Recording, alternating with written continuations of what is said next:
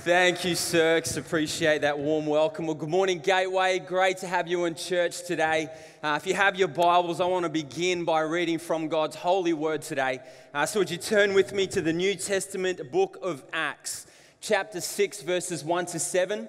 Acts chapter 6, verses 1 to 7. As you look for that particular book, let me remind you that this book is written by Luke, and he has been recording the ministry of the early church. And we're going to read into a particular situation that we believe is relevant and applicable for us here today as a church at Gateway. So let me read Acts chapter 6, beginning at verse 1. In those days, when the number of disciples was increasing, the Hellenistic Jews among them complained against the Hebraic Jews because their widows were being overlooked in the daily distribution of food. So the 12 gathered all the disciples together and said, "It would not be right for us to neglect the ministry of the word of God in order to wait on tables. Brothers and sisters, choose 7 men from among you who are known to be full of the Spirit and wisdom. We will turn this responsibility over to them and will give our attention to prayer and the ministry of the word." This proposal pleased the whole group. They chose Stephen, a man full of faith and the Holy Spirit, also Philip, Prochorus, Nicanor, Timon, Parmenas, and Nicholas from Antioch, a convert to Judaism. They presented these men to the apostles, who prayed and laid their hands on them. So the word of God spread, the number of disciples in Jerusalem increased rapidly, and a large number of priests became obedient to the faith. Hey, let's begin with a word of prayer. Father God, thank you for the opportunity to worship you, the all-powerful and almighty God that you are. Thank you for your love, for your grace seen and extended to us in the person and work of Jesus Christ. Thank you for your Holy Spirit who teaches us and guides us. Thank you for your written word that is still alive and relevant and powerful to this very day. Father, we thank you for those things. And God, we pray that as we spend time in your word, and as I share some thoughts that I believe you place upon my heart, God, I pray that you would encourage us to be a people with purpose. Father, help me, be with us all as we spend time in your word, and I ask these things in the wonderful name of Jesus. Amen. Hey, as you guys know, we are in the middle of our vision sermon series called Expect More. And as Cirques mentioned just a couple of minutes ago, we are talking about more people with more purpose. You know, if we were to cast our mind back to the 1920s when Edwin Keith rode his horse, I think it was, down Logan Road. I was going to say a bike, but I don't really know about that. I wasn't there hanging out at Logan Road in the 1920s. But when he was riding that horse, beginning the ministry, since then, we have seen the faithfulness of God upon this church in a number of different ways. You know, he has been both gracious and generous to this church in good times and also bad for an extended period of time. You know, we have seen and witnessed growth in our ministry to kids and youth. We have seen and witnessed growth in our ministry to the community. We have seen growth in a number of people who have put their hand up and said, "Yes, here I am, Lord, send me," and have gone to various parts of the world as part of our Gateway Beyond team. And although we can look back over 90 years and give God thanks for his generosity and his grace, we believe that God's word for us this season is simply this, is to expect more. Expect more. And I don't know about you, but that kind of excites me. You know, if God's favor, blessing, guidance has been upon us for the last 90 years and his word to us now is expect more, man, we need to buckle up and get ready. We need to get ourselves primed up and in good position to expect more power through more prayer and also more people with more purpose. And this morning, I've drawn not the short straw, but the long one, where I get to talk about this idea of purpose because I love purpose. I wake up every day with purpose. I live for my purpose. My purpose floats my boat. I don't even have a boat, so I don't know why I said that, but I really love the idea of purpose. You know, we speak a lot about purpose here at Gateway. You know, be bold, step out, be courageous, find God's call and gift upon your life, the appropriate place to use that, and then get stuck into it. And the reason is we believe in purpose. You know, we believe that God, since the beginning of time, has set apart our lives and our future for a purpose. And we believe that when we discover and fulfill our purpose, it blesses God, it blesses the church to which we belong, and it blesses those that we live, work, and laugh with. And this morning, I get to talk about more people with more purpose. You know, I really love serving God through the church and into the community. And as I was preparing this message, I was reflecting on a bunch of, times that I've had as I've been working for or serving Jesus and His church. You know, there have been youth camps where by the grace of God, He used a skinny kid from New Zealand, to be a blessing to those who were there. There were other times when, pastoral care was provided, in certain ministry environments and during times of significant grief. But, there was a time where I went to a youth camp. I was leading this camp up on the Sunshine Coast. And it was a great camp. We got about 2 or 3 days into this camp. And then the leaders and I had prayed, and we decided that on the second last night of camp, it was a youth camp, by the way, that we were going to call the youth to fast. So we decided that we weren't going to serve meals the second last night of camp, and that the youth were going to love it, that they were going to use it as an opportunity to pray and to connect with God as they fasted from the meal that night. It was a great idea. It was a wonderful plan. I believed it was of God. However, within minutes of this announcement, we had kids shooting for the exits. We had mobile phones coming out of bags. We had kids ringing home. We had parents ringing me up going, "What the heck are you doing? I heard you're not feeding my kid tonight. What is your plan? What is your thinking?"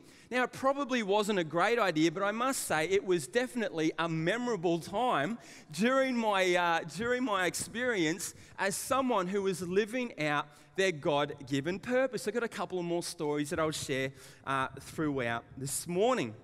But I have been a pastor for nearly 15 years.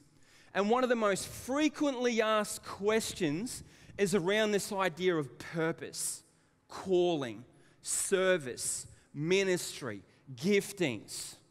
What is God's plan for my life? Where do I fit into the scheme of things? What are my spiritual gifts? Why is there no opportunity for me to take advantage of and therefore serve either in the church or in the community? And they are all good questions. They are all questions that are evidence of an indwelling Holy Spirit and a heart that wants to serve God and those that they live, work, and laugh with. In Ephesians chapter 2, verse 10, the Apostle Paul, he says this. He goes, "For we are God's workmanship, created in Christ Jesus to do good works, which God prepared in advance for us to do." And as I've already mentioned this morning, and I don't want to become repetitive, but since the beginning of time, God has set us apart. He has put in place a plan for our lives, and that is to do good works. It is to do good service, good ministry to those around us. Generally speaking, that is our purpose, is to do good works.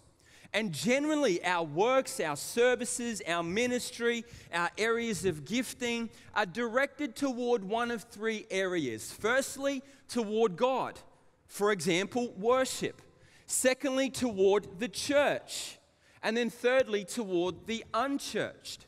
So generally speaking, we have all been created to do good works, either toward God, the church, or the unchurched.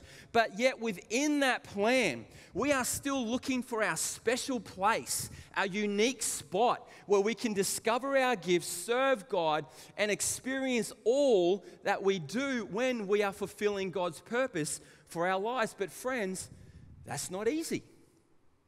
And I'll go out on a limb and I'll say there are some people in this room today who are still processing this idea of purpose. and are still asking the questions, what, where, when, how. I'm praying that today God's going to give you a word that will be a next step for you toward your God-given purpose so that we can have more people with more purpose here at Gateway. Hey, in Acts chapter 6, verses 1 to 7, there's a couple of things going on, and I'll share some thoughts with you this morning. As you know, Luke records the ministry of the early church. A whole bunch of stuff's been happening. The Holy Spirit was poured out upon his disciples. The church was born. They became witnesses beginning in Jerusalem and then moving out toward Israel. People were bringing the sick to the apostles. They are the sent ones. They were healing. They were correcting. They were reporting. They were doing a whole bunch of stuff. But in Acts chapter 6, we find that our friends, the apostles, are struggling to meet the needs of a growing church. The number of disciples was increasing. The apostles did not have the ability to do all that God had called them to do and to do all that was happening around them.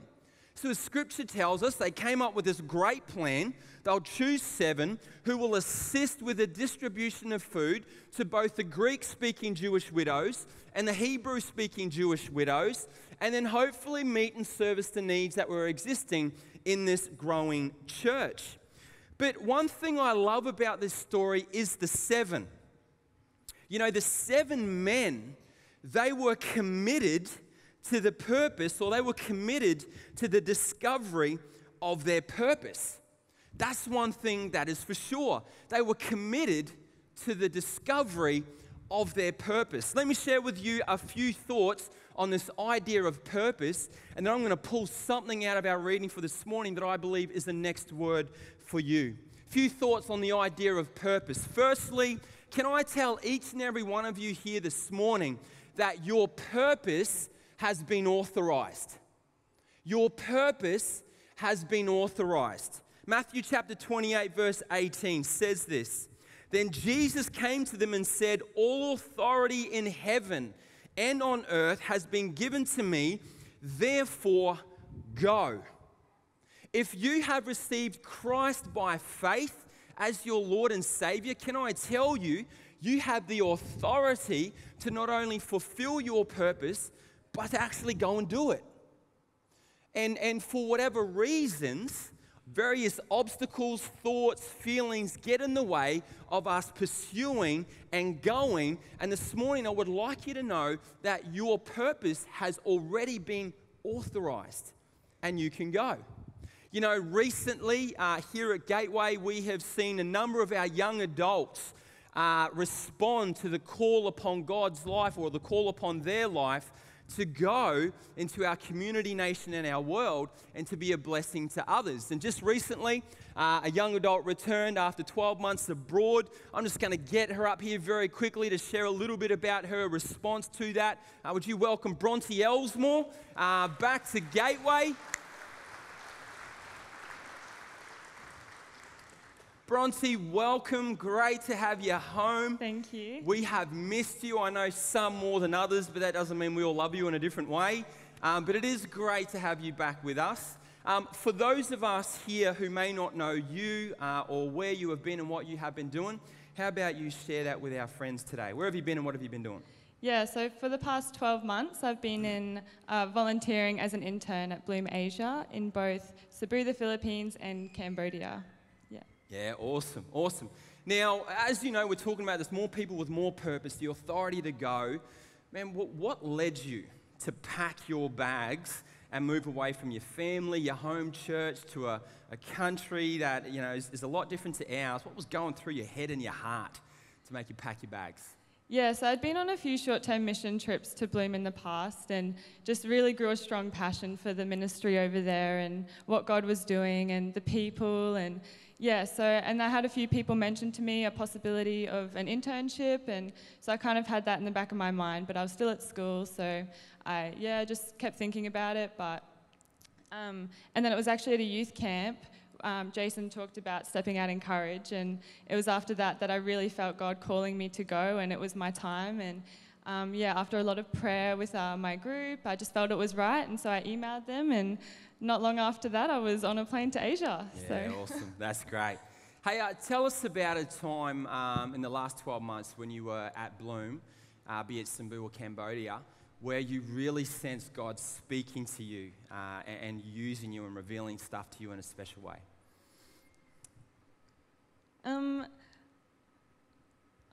I guess, I kind of doubted like how I would be able to help or bless the girls over there, and I would just pray all the time, like, God, just use me and reveal to me what you want me to do. And I felt that he was like calling me through my art and my skills in like creativity to bless the girls and bring beauty to their workspace. And that was probably one of the main times I heard God speaking to me. And also through, I felt him speaking to me like using my past experiences and challenges to be able to relate to these girls and share my testimony with them. And yeah, that's cool. That's cool. Now, packing your bags, moving over there, although it was good and you saw a lot of cool things and you used your gifts, prior to that, there must have been for you some things to overcome. I don't know what they may have been. I've given you a green light and a blank canvas to speak into that. But were there things you needed to overcome so that you could respond to God's call upon your life to go? Yeah, well, definitely, as I just said, I was really doubtful of what I was going to be able to bring, or if there was anything significant in a way that I could impact them. I wasn't really sure. But just trusting that God had it all planned and that he knew how he was going to use me, and just giving it to him and letting him use me in any way that he wanted to bless these girls and bring them joy. And also, I think, definitely financial side as well. That was a big thing that was a bit of a fear, like not knowing if I would have enough to get through the year. But again, trusting God that he would provide, and he wanted me there, so he was, going to provide. And Great. Hey, and finally, was there anything during your time away, what did you discover about your God-given purpose and what that may look like for the next season in your life?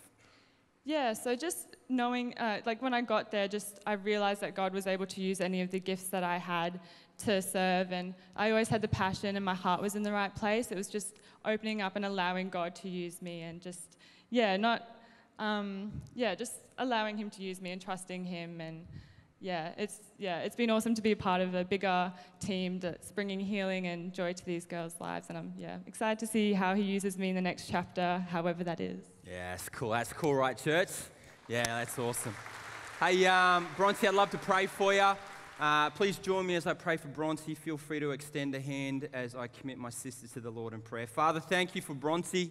Father, thank you for the way that she has heard your voice and that she has responded to the call upon her life to go. Father, I pray that all the learnings that she experienced whilst overseas will begin to formulate your purpose for this next season in her life.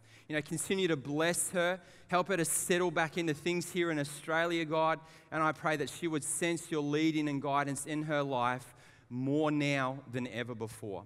Bless her, I pray, and it's in the name of Jesus that I do. Amen. Hey, would you put your hands together for Bronte one more time? You've been authorized to go.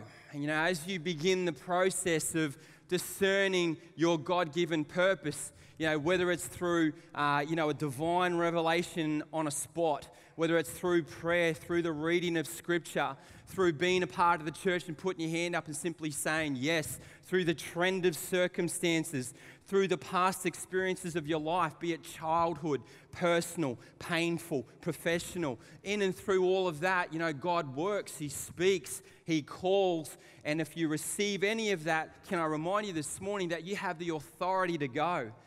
Don't let the fear of failure or self-doubt or perhaps being seen as a hypocrite prevent you from stepping out and going and doing the things that God's called you to do. You have been authorized to go.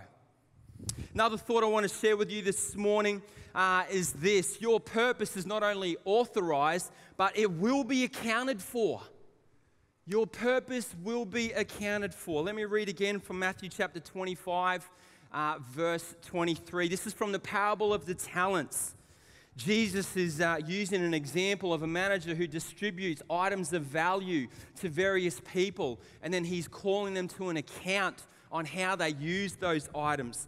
And then upon the good use of these resources, Jesus says, "Well done, good and faithful servant. You have been faithful with a few things. I will put you in charge of many things. Come and share your master's happiness. Now, this here is kind of like that little spiritual kick in the pants that we may all need at one time or another. You know, generally speaking, God's call for us is to do good works, generally into three directions. If we are in Christ, we have the authority to go, but it's important that we begin our movement toward a purpose, even if there is uncertainty around that, because our discovery of purpose and our fulfillment of it is going to be reported on when we stand before God on that great day. He's going to ask us to give an account on how we use the resources and the abilities that He has given to us, His people. And church, can I tell you that as a pastor, I take this topic, this day, this event in the history of God's people very, very seriously. And I want to prepare us as a church this morning for that day when we are asked those questions by God, what did we do with what we were given? It's going to be a great day, but at the same time, a day to keep in the back of our minds. And as we pursue purpose, and for whatever reasons don't step into it, man, that worries me. It concerns me as a pastor, and I want to prepare us for that day when we are asked that question. You know, Rick Warren from Saddleback Church, he says about discovering your purpose and the pursuit of it, he says, eliminate any competing distractions to the pursuit of God's purpose for your life. If you're serious about serving God, you're going to have to cut some things out of your life. It may be less television, or it may be something else. But if you put in the important things in life, you're going to have to take something out that is of less importance. Friends, you've been authorized, and one day your purpose will be accounted for. And understand how it is, you know, being a husband and a father, you know, time is of the essence. Hobbies are great. They keep us healthy. They keep us on track. But there are a lot of things that we allow into our lives that can compete against the pursuit of discovering God's purpose in our lives, or can get in the way of us actually taking action and stepping forward toward the discovery of God's purpose in our lives. And what Rick Warren from Saddleback is saying, he's saying, look at these things. If you're going to begin this pursuit, if you're going to take steps towards something, eliminate any competing distractions, be it time, television, whatever it might be, and make space so that you can begin the pursuit of God's purpose for your life. Not easy, I get that. It may require time, but I believe that through the process of pursuit, God reveals, God speaks, God confirms, God clarifies, He crystallizes things for us. But it's important that we begin moving toward it, because one day we're going to have to give an account on what we have done with what we have. But you know what? The good thing about all of this is that God doesn't leave it on a negative. All right? He doesn't leave us thinking, oh my goodness, I don't want that spiritual kick in the pants. I better get working because I have to. No. He spices up this calling a little bit more by talking about the rewards we get for ministry. You know, not only is your purpose already authorized, not only is your purpose going to be accounted for, but get a load of this, church. This kind of excites me, all right? Here we go. Your purpose will be rewarded. Your purpose will be rewarded. Now, I don't mind looking good. Let me just say that. All right? I'm not saying that I look good today. This was a very quick, no, it wasn't. I planned this outfit from Monday, to be quite honest. But, you know, I don't mind putting on a nice hat, a nice shirt, a nice pair of pants. I don't mind rocking the iWatch, which I like to do. I don't mind, you know, hanging out at Roger David at Garden City from time to time. I don't mind those things. But can I tell you that although that's a terrible example of the point that I'm about to make, the rewards that we are going to receive as a result of faithfully carrying out God's purpose for our lives is going to be far greater than any of those things.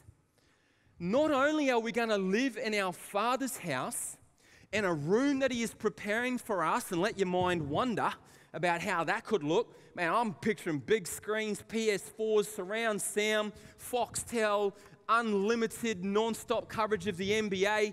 It is NBA All-Star Weekend, my favorite time of the year.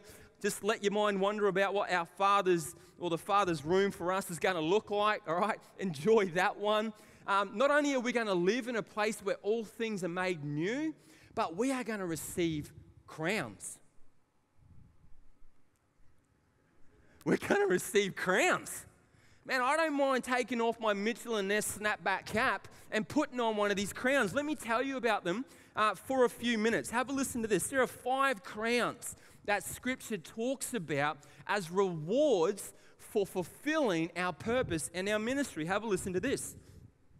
Firstly, there is the incorruptible crown, and we read about this in 1 Corinthians chapter 9, verse 25 to 27. This is for those who have resisted temptation. They have been faithful in prayer, learning, and growing in the things of Jesus. Secondly, there is the crown of righteousness. We read about this in 2 Timothy chapter 4, verse 8. This is for those who have been forward in their thinking. They have set their eyes and their minds not on earthly things, but instead on the things of above. Thirdly, there is the crown of rejoicing, which we read about in 1 Thessalonians chapter 2, verses 19 to 20. This is for those who are concerned about the lost. They are the missional minded, those who are active in our community, our nation, and our world with the gospel of Jesus Christ. Fourthly, there is the crown of glory. 1 Peter chapter 5, verse 4. This is for those who cared for the flock and are building up the body of Christ. And fifth, there is the crown of life. We read about this in James chapter 1, verse 12, and Revelation chapter 2, verse 10. This is for those who have been faithful during extreme persecution and have hung on to Jesus even to the point of death. The crown of rejoicing. Man, there's some pretty cool crowns. And if you are in Christ Jesus, and if you've discovered your God-given purpose and where you fit in this unique plan, guess what, my friends? You're getting crowns. You're getting crowns. Don't worry about the snapbacks. You're getting crowns. You may even get more than one crown, but don't be greedy. Just be happy with what you got. Crowns. We get to rock that, look great. Don't worry about messing your hair. We're getting crowns. Your ministry, your purpose is going to be rewarded. Let me cast your attention back to Acts 6, 1 to 7 as I begin to land this thing for you. There is something special about the 7 in this story that I think is worth mentioning and us adopting this morning. You know, they were chosen to partner up with the apostles, to wait on tables. And it seems clear to us that the disciples were committed to the discovery of their purpose. But we don't know what their purpose was. We have very little information about whether or not they received a God-given purpose for them specifically. We have very little information about their spiritual gifts. We don't have the results of the spiritual gifts test that they took in discipleship class. We don't have any information or any copies of any theological streams or units that they did at college or university. There's nothing like that. We have very little information, should I say, about the 7. All we know is that they saw a need and they stepped into it, even if it wasn't the perfect fit or the perfect scenario for them.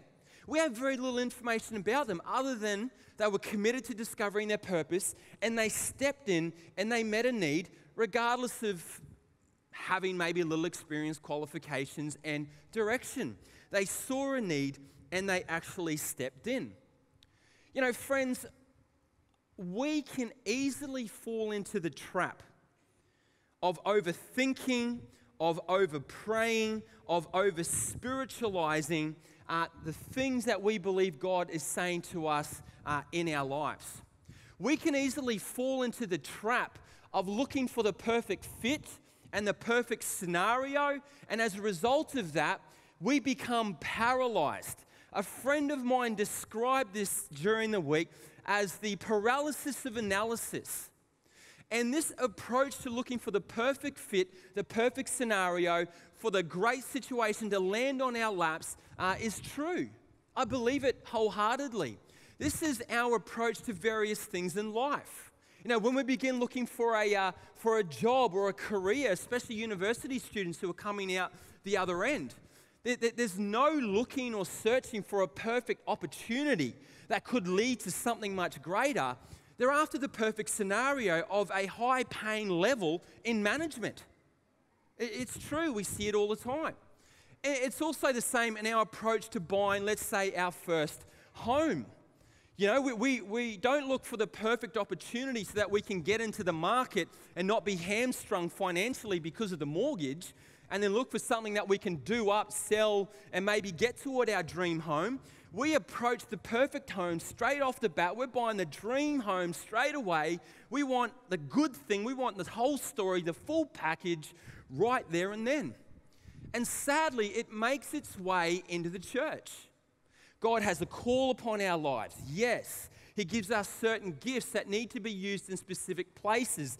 Yes, He has authorized, He has called, He has rewarded or will reward us. But, you know, before we take a step toward that, we want the perfect fit, the perfect scenario, and we want it to fall on our laps. And until it does, we have the paralysis of analysis. I love what the 7 do here. We have little information, but they saw a need and they just stepped in and filled it. And I believe that in the process, God's going to speak. He's going to open up doors. He's going to create opportunities. He's going to confirm things and so on. You know, I remember the very first day that I believed God was calling me to ministry. I was at a youth camp. Wasn't even a follower of Jesus at this time. I had to go and see the camp leader in his dorm because I was in trouble. No surprises there. Anyway, I went and saw him and we're having a chat. After he gave me the spiritual godly rebuke, using all these words to try and make it sound really nice, but I knew that he didn't like me. He then turned around and he said, "Jace, you know what? You could easily do what I do." And I'm like, "What do you mean by that?"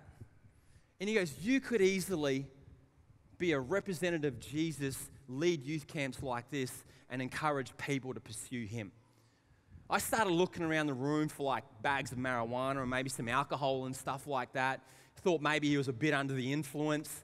But after thinking about it for a while, I must confess that sat with me. And from there, I began the process of exploring, trying, meeting needs. And I got to a point where I'm like, yep, I think God's calling me to work in administration and finance. That's not what He did. I'm surprised the finance ladies didn't jump to their feet in opposition just then. But that's when He called me to be a preacher and a pastor. But the process of working that out over time, it required time. But can I tell you, I love serving Jesus. I love the pursuit of purpose. I love carrying out my God-given purpose. Hey, there was a particular time in my life, I've called this time a wedding and a funeral. I was pastoring in a church not far from here, and once upon a time, this elderly lady started attending our church. Anyway, she was there for a week or two, and I finally had the chance to sit down with her and have a chat and hear her story about her life and how she came to our church. And I discovered that, a couple of years ago, she had lost her husband to illness, and she had moved into this retirement home called Renaissance down in Victoria Point there. She just felt it was time, to really search and seek after the things of God. But I also found out that she, as a result of moving into this retirement home, she met another guy who had a similar story. He lost his wife to illness. He had moved into the same retirement home. And in the Renaissance Retirement Centre, they hooked up. How cool is that? Anyways, they were together and, they were enjoying things. And then I got a call from her during the week and she asked to meet up. I went and met with her at a coffee shop at Victoria Point. And she began to tell me that her and her newfound love wanted to get married. But not only did they want to get married, she also asked if I would prepare the funeral as well. And then I proceeded to find out that her husband-to-be was actually very sick and he was dying. Anyway, I prayed about this very quickly. I didn't want to send her home and say, yeah, I'll get back to you, check your emails. I prayed about this. I thought, yeah, I'm going to be a representative of God's love, grace, and care in this situation. So I said yes. So I met with the couple. We planned the wedding. Didn't say anything about the funeral. Just planned the wedding, and then we were ready to go. The very next day, this man was rushed to hospital. The location of the wedding was moved to where it was previously, to a bedside wedding at the PA hospital. So a couple of days later, I went up to the PA hospital ready to facilitate this bedside wedding. And, I walked into the ward, into the particular room. There were 4 or 5 beds in that room. And the room was packed. There were doctors, there were nurses there. It was packed. Anyway, I walked over to the bedside, to the bed, and gave Pauline a kiss, gave Frank a high five, whatever it is. He had an oxygen mask on his face because he needed some help with his breathing. And I just welcomed everybody. I introduced myself. I don't know why, but I reminded them why we were here. I began to lead them through the process. They made a commitment to me, to God. They made a commitment to each other. They exchanged vows. They exchanged rings. It got to the point where I said, you may kiss the bride. Frank just rips off his oxygen mask, gets his missus, pulls her over, starts kissing her there in the ward. People are clapping, cheering, man, and I just I broke down. And I just thought, what a moment. What a moment. A couple of days later, got the word that Frank had passed away. So a day or two after that, here I was standing at the Southern Gardens crematorium and funeral place in Mount Cotton, helping this dear lady lay her new husband to rest. And it was a great opportunity to share God's love, God's plan for those who choose to follow Jesus. Can I tell you, that's probably one of the most memorable times in my life as a child of God who is fulfilling God's purpose, upon his life. We've all been created for a purpose. We've all been saved for a purpose. We've all been called to a purpose. We've all been authorized to pursue and fulfill our purpose. And one day our purpose is going to be rewarded. But I really feel this morning that there are some people in this room that are suffering with the paralysis of analysis. God has already created an opportunity for you. It may not be the perfect fit. It may not be the perfect scenario. But he's opened up a door, and that door has looked like this. Here it comes. I believe this is God's word to you this morning. The door has looked like this. You've already received a tap on the shoulder. A pastor, a ministry leader, a friend, a loved one has tapped you on the shoulder and has said to you, you know what? I think you'd be great at that. I think you'd do well there. I think you should move in that direction. I believe there are some people here experiencing the paralysis of analysis, and you've already received a tap on the shoulder. It's not the perfect fit. It's not the perfect scenario. But can we use the 7 in our reading today as an example? And this morning, I want to invite those of you to step forward, receive prayer, and then step in. The beauty of this passage is that after people stepped forward and said, yep, you know what?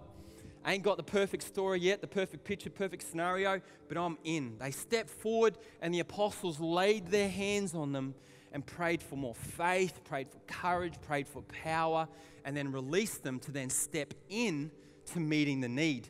And can I tell you, church, when you move out of this church and through the foyer, it's going to be hard to miss a need. There are needs splattered everywhere. And this morning, I believe God's calling those of you whom he has tapped on the shoulder to step forward, to receive prayer, and then to step in. Hey, can I invite you to stand with me this morning? I'm going to pray. And you know what? If this is for you, if you're sensing God nudging your heart or speaking to you in any particular way about your purpose, and you really want to step forward, receive prayer, and then step in, just as the musos and the worship team play, just make your way forward. Just make your way forward. Actually, let's just do that now. If you would love some of our pastoral team, our prayer team to lay hands on you and pray about your purpose for more faith and wisdom so that you can step in. You've had enough thinking, enough worrying. You're just going to take this sucker by the horns. Let me just get you to come forward right now. Just make your way forward. We'll pray for you, and then we will conclude our time together. So let's sing together in a couple of minutes. How about I pray? Father, I just want to thank you for those who are feeling and sensing your call as they come this morning right now. God, I pray that you would just fill them with courage and faith. God, even though the picture may be unclear, not 100% certain, Father, I pray that you fill them with boldness, with courage, just a sense that they're going to meet a need. God, bless them as they come this morning. Father, we are calling for more people, for more purpose. And God, by your grace, would you call them to yourself right now? And it's in the name of Jesus that I pray.